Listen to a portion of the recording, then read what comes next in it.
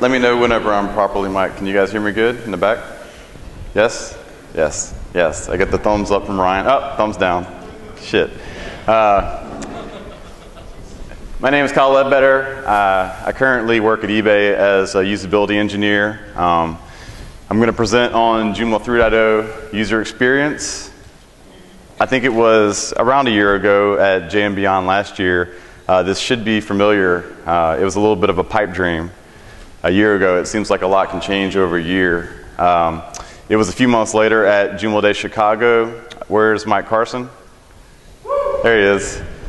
He was the organizer for that, but it was at Joomla Day Chicago that we actually got official permission to really make this a real thing and start working on it. So in the last 6 months, 7 months, we've been busting our butts, doing a lot of work, and it's actually a reality. If any of you, I'm sure a lot of you were faces I recognize from avatars from the forum discussion. It was probably one of the most exciting forum threads and most overall positive forum threads I've ever seen, with just unified community support and core team support for an effort. So this is what it's all about. And if it's all brand new to you, I'm excited to show this stuff to you because it's super cool and it's pretty revolutionary or evolutionary for Joomla. So first of all, what is UX? Most people know UX is kind of a blend of a lot of things. I like to think of it as the force. It's everywhere. It connects everything. It's the entire experience that you derive from using Joomla. It's all aspects of it. It's the interface, which is actually, your heads-up display, what you're using. It's your cockpit. It's usability. It's, the user interactions, what happens when you hover over things, what happens when you click things, how easy is it to figure out what you're looking at.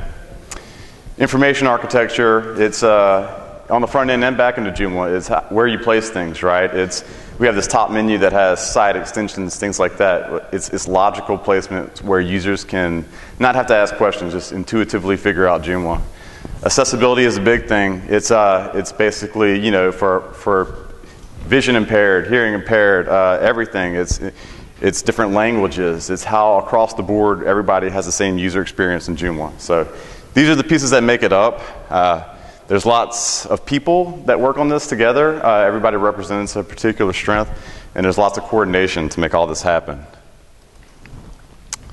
The biggest part of the JUX, at least from my perspective, is the JUI, is what we're calling it, the Joomla User Interface Library. Historically, if you followed Joomla since the Mambo days or from Joomla 1.0 days, things like that, you've seen an evolution of the admin interface, and also you've seen an evolution of the front end, of the markup, the CSS, the HTML that we use. We've had a little bit of a disconnect from what developers need and what we give them in the core, right? So case in point, in the old days and now, you have components that came along like Virtue Mart, Community Builder. Now you have Jom Social, Red Shop, Project Fork, all these components where they need a whole bunch of UI elements. It's not in the core, so to get around that, they create their own UI library. Then you get the problem that we have today, basically. You have where you install a site and it looks like a ransom note, where you kind of click through from page to page and it looks like different sites with different iframes. And this is, it was a natural problem that happened because developers like to innovate, right? They face a wall and they get around that wall, or they climb over it. So now this is an effort to actually bring that back all into the core of Joomla, so we're all using the same set of toys. We're basing it on Bootstrap, and at this point it's probably this huge buzzword on the web, at least for designers, right? I've never seen designers across the world unite behind something. There have been tons of libraries, tons of frameworks for CSS, but they were kind of neat. They did this thing, they did that thing, but they didn't do everything I needed. This is the best effort that I've ever seen personally. It's got every UI element basically that you could dream of, and if you can't dream of it, just combine two of their UI elements together and suddenly you have it. It's kind of a world where you don't have to write CSS for every little thing you need. You just get creative with the HTML elements that you combine. As I say up here, it's extremely modern, which is great. It uses CSS3, HTML5. It uses less for CSS. every UI element, like I said, it's continuously tested and improved. That's a huge thing, right? Like the world has adopted Bootstrap, and it's already on version 2.0.3, I believe, which means that it's moving rapidly. They're finding bugs. I mean, obviously the guys from Twitter developed this, so it's the best of breed, the best UIs out there, and we're kind of getting that as a free benefit, right? We just get to take that and build on top of that. So we have so much for free. I'm just going to go through a few screens just to show you, again, if you're not familiar, some of the stuff that's inside Bootstrap. You have all these buttons. You have buttons with drop downs, button groups, different size buttons. And you see one of the biggest benefits is the documentation. This is a screenshot from their site. You could basically copy and paste this code right into your CMS or your site or your template or your component, and it will look like that, right? And that's one of the beautiful things. We're going to have all this free, great documentation for us to build on. All different kinds of navs, like tabs and pills and things like that. Labels, badges, and this is fun. Like badges are one of the new additions. I feel like every time I go back to their site, there's some little element they've added, right? And this is great because as a community, if we're all using this, every time you come back to Joomla when it's updated with the latest Bootstrap, all of our component developers, all of our template developers can now use elements across the board the same. We can finally be on the same page with all these things. And these are elements that we need, right? Every component could use these two things. This is another great one. They have thumbnails for images, for galleries, things like that. But they're extremely versatile, as you see even right here, just in a couple of examples. Different combinations of markup, and we get all these different solutions. So you can imagine where you can use all this within components, right? This could be modules with avatars. This could be activity stream. This could be galleries, things like that. So they kind of lay down great examples, and you can take it wherever you want. Here's some more cool things. They have these loaders. And with CSS3, all you got to do is tack on active, right? And all of a sudden, you have stripes that are animated, things like that. And you can see the way they approach their markup I really like. They build on a base class, and then they add things to it like progress striped, etc. They do, at the top you see some alert messages, alert error, alert success, alert info. And it's really cool because you learn it really quickly. And I know now when I use a button, I can tack on button success and it'll be a green button. Same thing on my error message. Success turns it green. Info will be blue. But it's on all their elements. I showed you the badges a second ago and the labels. It's a very well done approach to markup, and it's extremely intuitive. And that's kind of an interesting thing, right? Like user experience, you think of it as the people using the site, but this is also user experience for developers. This is what people feel like, how they enjoy developing on Joomla. And that's really what we want. We want to lower barriers for developers. Joomla is only as good as we know as the components that we install, right? You install Joomla, great, you can do a few things with it, but you immediately go to the JED and you install 3 or 4. Sometimes I see some scary amounts of components on sites. You see the drop down and there's like 50. That's actually another good example of a usability fail that we need to fix too. So what I'm proposing, and some people this actually might be a little bit of news for you, I'm not just proposing that we use this on the admin of Joomla. I'm absolutely proposing that we use this everywhere, across the board, the same. Front end, back end, installer, extensions, front end, back end. So we don't have this separated island of markup and UI that we have to learn. We all know that if you install something like, I'm going to use my own example, Project Fork as a project manager. On the back end, we have an admin interface, a GUI. On the front end, it doesn't look like a blog or something. It looks like a GUI on the front end. We have to have the same UI elements on the front end and the back end. In my mind, all that separates the front end and the back end is the template. By default, you have an admin template that looks more like a GUI. On the back end, on the front end, you have one that looks more like a site. A lot of people use Joomla as an intranet. On the front end, it would be a GUI then, same as the back end. The beauty of this approach is, honestly, you can do both, either or. You can have templates that look identical for the front end and back end if you want one experience, one way or the other, right? Some clients, you don't want to give a client a site where they have to learn a completely different back end. You can make the back end look like the front end, vice versa. So real quick, I'll go through a few screens of this, but I just want to show you the different things that we're doing and all the stuff that's possible with Bootstrap just right off the bat. So this is, it's a rough approach, but it's the installer that's functioning that we have now. It's bootstrapped. It's all bootstrap markup. And just to show you a couple screens, and this is real simple stuff, right? And this can be improved. It's all the same steps as we have now, but it's a little more clean. It's using things that I showed you earlier, like the labels and the badges for the different stats and the different toggles. Again, another screen. But the point I want to make when I'm showing you this stuff is just that this is a starting point. The beauty of Bootstrap is once you get onto using Bootstrap and you're using the markup, you can start playing, right? We can not have to focus on adding all these UI elements, all these CSS chunks just for every little bit of the page. Once we're on it, we have it all, right? Then we can start playing with UX. Then we could just dream up any kind of flow you want, and you don't have this barrier, you don't have this time sink of having to add all these elements in CSS and design it and things like that. No, you go straight to the code, you're playing with the markup, you're playing with the flows. Things like creating a menu item, an article, a module, assigning things to things. This whole flow, right? Once we're on Bootstrap, we can play with an end-to-end creation for a page that makes sense. We can focus on UX. Here's a couple shots of the admin interface. This is actually where it is now, and this stuff, I'll give you the URL later. You can get this on GitHub and actually see where we are with this progress. But right now, we already have it to where this is all bootstrapped. These are all common classes that you'll see throughout Bootstrap. So for things like the little gray rounded corner with the drop shadow, that's a well, right? So instead of something like a module class. But you'll see these things used everywhere. The nice thing about it is it's not isolated to just being a module. If I want that gray style, I can use it anywhere, right?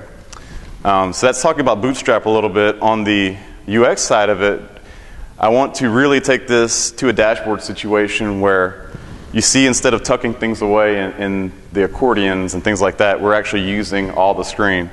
I want more and useful modules in the admin, right? So I want to log in and see stats or something like that. Whatever I have installed, I want to see a particular module that talks to that component. So if I'm using Red Shop, I want to immediately see stats on my latest sales, things like that, right?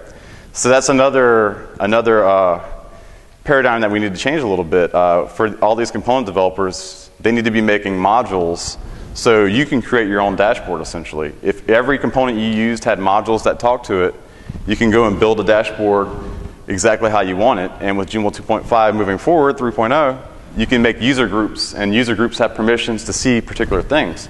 So if I have a blogger on my site, or if I have a sales manager, things like that, they all see different things when they log into the dashboard, because that's all there, right? All that programming is already there for us, but we have to kind of tap into it. Let's see if I have another couple shots to show you.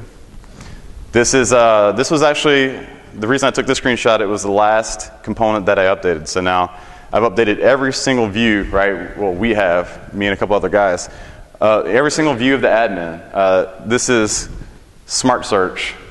And, but you can see we're now starting to not only move to Bootstrap, but we've also reconfigured some of the columns and things. We're starting to play around with user experience. A big thing about the Joomla admin is that it's overwhelming.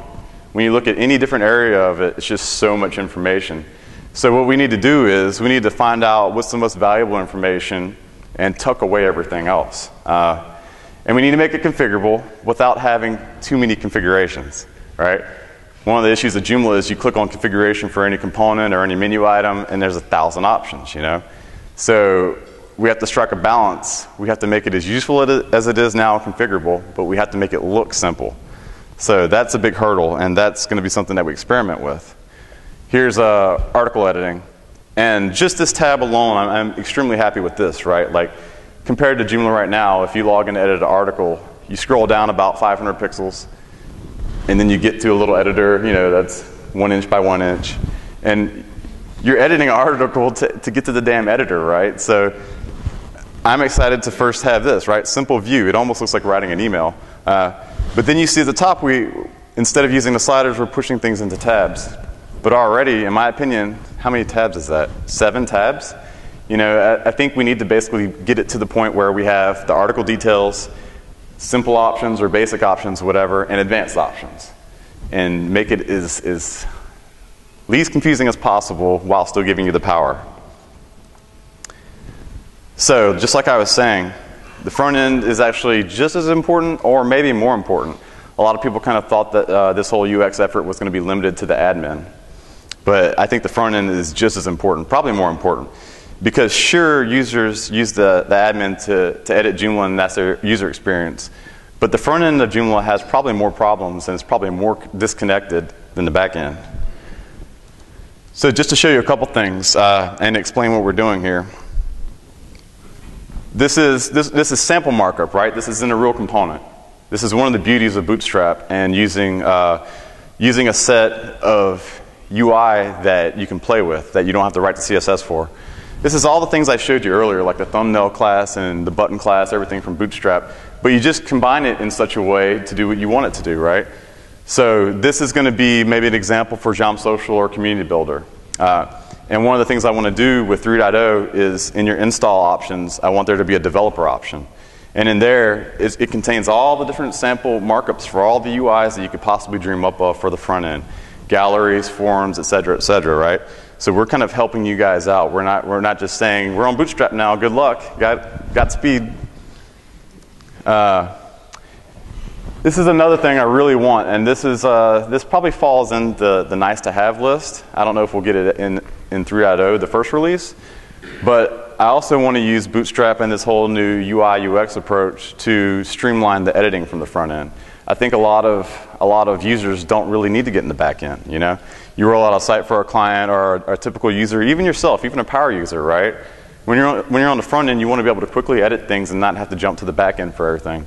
So what I essentially want is an admin toolbar where you can kind of, click edit page and it scrolls down and gives you all kinds of options that you would have in the back end, but push it to the front end. So once we get on to Bootstrap fully, this is another thing that we can do, right? We could really start playing around with stuff like this.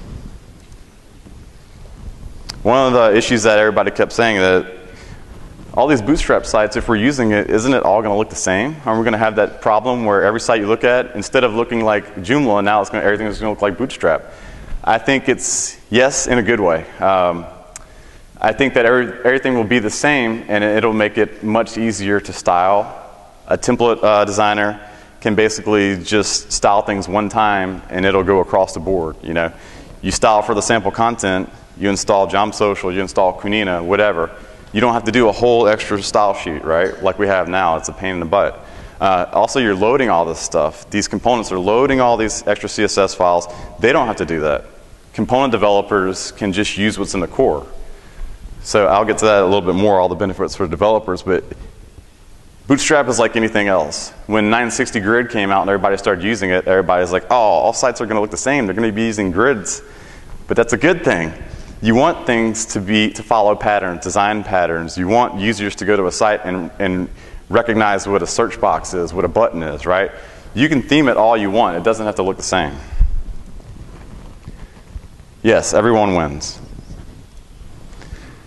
Component devs. I've already talked about this a little bit, but the big point I want to drive home here is you can focus on the code. Where's Nicholas? Is he in here from Akiba? Hey, last year I picked on you, right? I'm going to pick on you again. Nicholas writes extremely great code. It's awesome stuff. Akiba backups, admin tools, subscriptions. I don't know. He probably has like 5 that he rolled out today. He always has new components.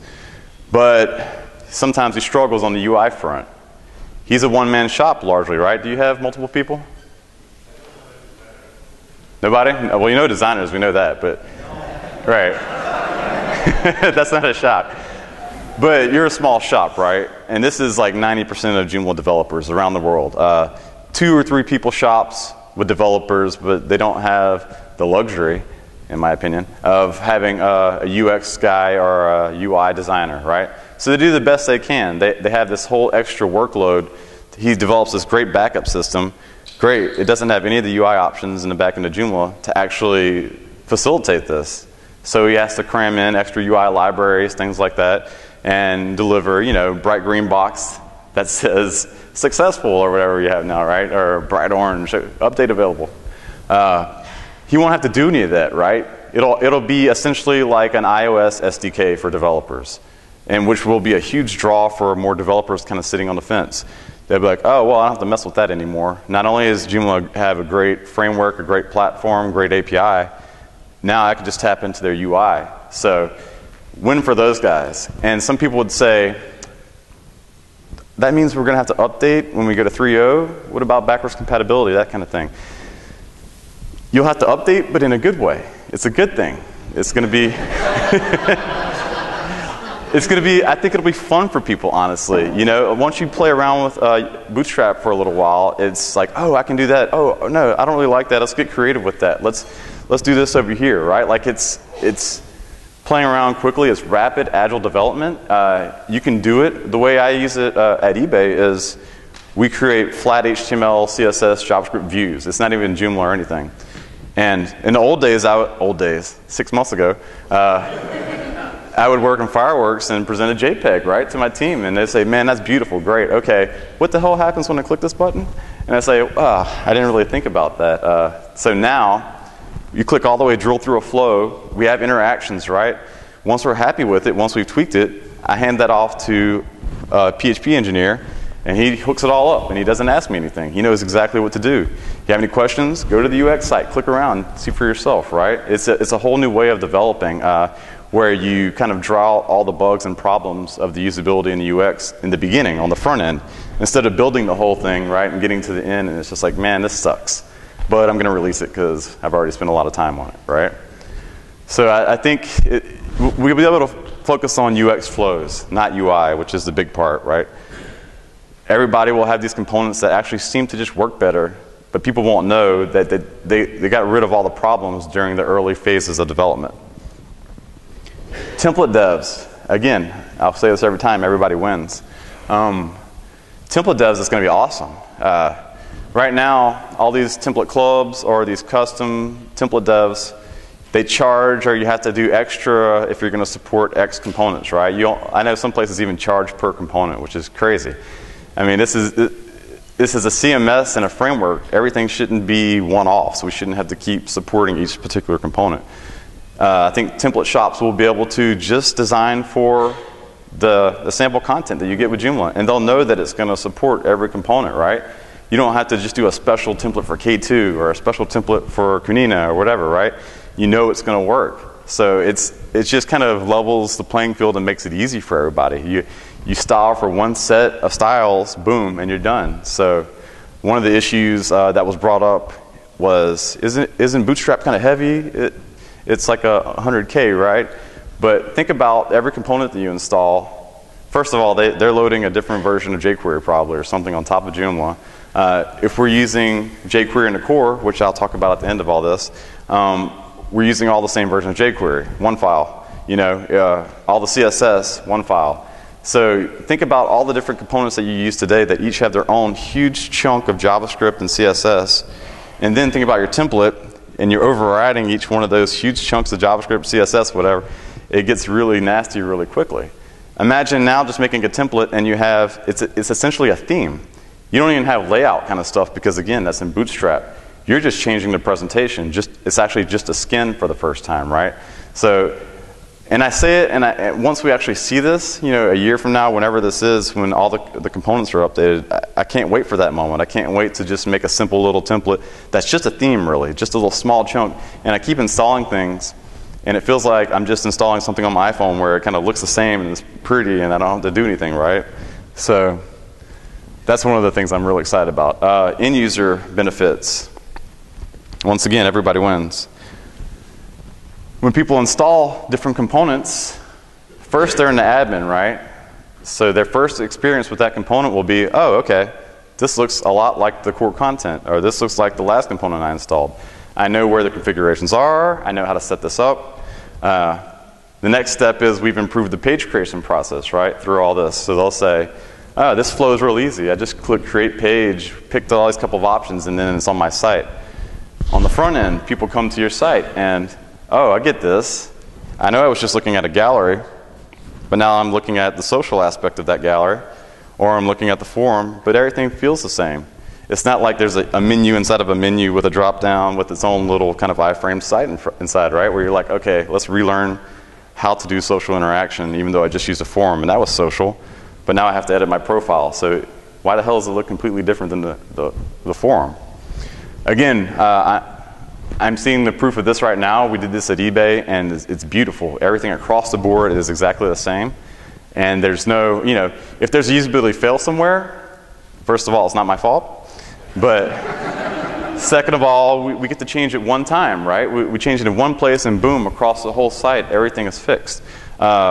Speaking of that kind of thing, the upstream, downstream, for Joomla, it's going to be a different world for component developers. They help solve issues, right? They're going to report things to the JUX team. They might have a solution that they submit. We check it. We pull it in. Not only we fix it for them and the core, we fix it for everybody, right? So it's going to be this whole kind of really kumbaya community that we don't really have right now, where everybody's really working together. This is a big buzzword in my head these days, but you definitely have to mention it. It's a huge thing. Responsive. RWD, responsive web design. Bootstrap has responsive built in, and you might say, yeah, but you could do that from a template, or you could do that. I can add CSS to make things responsive, but you can't really make everything responsive unless it's all the same. So if we're all standard, if all components are the same, because I've done this, right? We sell mobile templates. And again, we only support certain things because certain components, I'm not going to try to make that responsive. You're out of your mind, right? But if everybody's using the same markup, you have one set of responsive CSS that covers everything else, I'm getting the hurry up sign. Sorry, I can go on this for days. That's just a shot of currently right now on my install what the front end, what the admin look like on the phone when you go in. Right. Real quick, I'll touch on this. We're going to extend Bootstrap. We're not just going to pop it in and good, that's perfect for everybody. But the cool thing about this is when somebody needs something, like I was saying, we can extend Bootstrap and everybody gets to share it. Because chances are, if you need a UI element in your component, I will too. So we're going to continually improve it in the core. We're not just going to put it in there and leave it. So over time, we're going to always upgrade. And this bottom thing, core and community sharing and collaborating, right? Something that hasn't happened a ton in Joomla that I'm super excited about.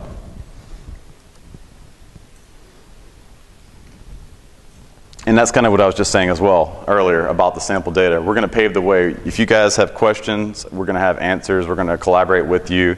And it'll be in the sample data, so you can always refer back to that and see, if you're looking for a particular UI situation, we can help out. Here's just a few quick shots, and I know I'm out of time, but I'm just going to go through them real quick. This is the sample content again on the front end, and that's why I was saying the front end is probably more of a case in the back end for needing this. We can use Bootstrap for a blog. This is the community. Here's some gallery albums. Here's a shopping cart. That's probably a big one for some people. Ronnie, wherever you are, I know that they're already using Bootstrap, coming up soon for Red Shop. Events calendar. And again, minimal styles, right? Gray background colors, borders. You have to style a component anyway when you install it. You have to apply a custom style to it. This time you do it once and it gets applied to everything. Contact form. Adoption is the key, right? We need everybody to buy in. We can't just do this from the outside. We can't just do this from a plugin. We can't just do this from something on the JED. It has to be in the core. For real buy-in, all component developers have to know that it's going to be there for them. They have to trust us. Trust is a big thing. So we have to know that it's happening, and we have to know that everybody's on the same page. The good news is that this is already happening. There are component developers that are already on board with this before it was even approved. This is a pretty good shot right here. This is Jom Social. They're already working on Jom Social. I guess it's 3.0 also. As soon as they heard about it, they already liked Bootstrap. They're going to ditch their massive Zen framework crap that gets installed. That's a whole extra install process with 15 steps. They're already ready to do this because it has all the UI elements they need for their profiles and things. I just saw this actually a couple days ago, AEC. They just released version 1.0, and this is the admin, right? But it shows they're using Bootstrap in some creative ways then. And I certainly have some opinions on this, but we can come to a solution that works for everybody. And I've already learned a few things from seeing how they're using Bootstrap, stuff I didn't really think of yet. This is our stuff. This is for the next version of Project Fork that we're going to be releasing. This is a simple task list with tasks.